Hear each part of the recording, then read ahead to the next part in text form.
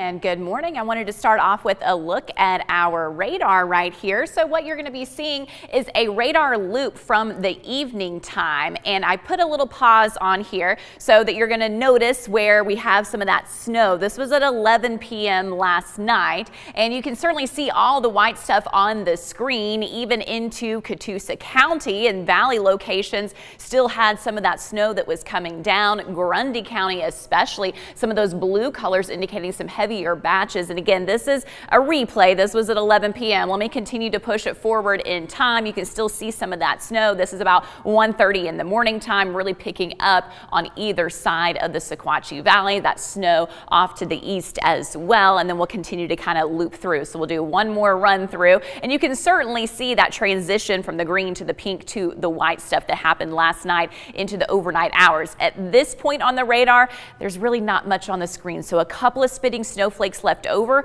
It's mainly what already previously happened. Now, with that in mind, road temperatures across the area are generally above the freezing point. Where we do have it kind of borderline, particularly are portions of Grundy, Sequatchie, Bledsoe, Van Buren counties, but even check out where it's very close to that freezing mark in DeKalb County up into Dade County in Georgia. So just watch out for the potential of a couple of slick spots. Most of that snow, though, is going to be on those grassy surfaces, but especially overpasses, bridges, wanting to watch out for that this morning. As far as our headlines go, we do generally have quieter weather for today. Cooler conditions today as well. High temperatures ranging from 40 to 45 degrees with decreasing clouds. Now tonight it's going to be at or below freezing, clear as well. So clouds are going to start to decrease this afternoon, really clear out tonight. Milder air Thursday and Friday with high temperatures in the 50s. And then we're going to have the storms and windy condition on Friday as well. So let's kind of take a look at that. At Futurecast,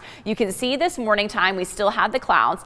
This is the trough that reaches up to the low. That this was the powerful system that brought us all the rain and the wind yesterday. So as we're looking at the rest of your Wednesday, clouds are going to be decreasing. I think Futurecast is going a little bit too quick with showing complete clearing for the afternoon. Do still expect to have some clouds this Wednesday afternoon, but then really clearing out during the overnight hours. As we look ahead to tomorrow, that wind picks up from the south. So tomorrow will be a milder day with those high temperatures in the 50s and a mostly sunny sky. Again, pretty quiet conditions for today and tomorrow. Friday, that's going to be our next really active weather day. That's when we have the rain and the storms pushing into our area. We will have the risk on Friday of an isolated severe storm even. So like yesterday, it will just simply be breezy and gusty, plus we have that isolated severe storm risk. Here comes that front passing through. Behind it, colder air that will settle in for your weekend. So when we look ahead to the severe outlook for Friday, the biggest risk is going to be down to our southeast, but we do see our area colored in that level 1 marginal risk.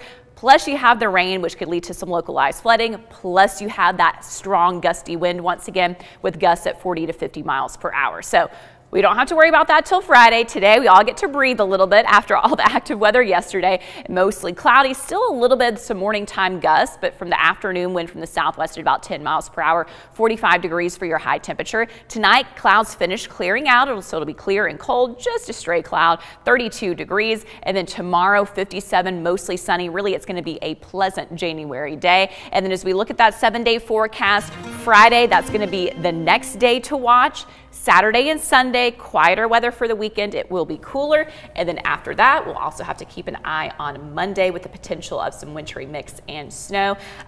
Still, that's pretty far away. That's day 6, but that's something we'll certainly be watching. Before that, we will deal with Friday. More wind on Friday. The ground at this point is saturated. So with additional rain on top of that, we could see more trees coming down and those power outages as well. All right. Thanks, Allison.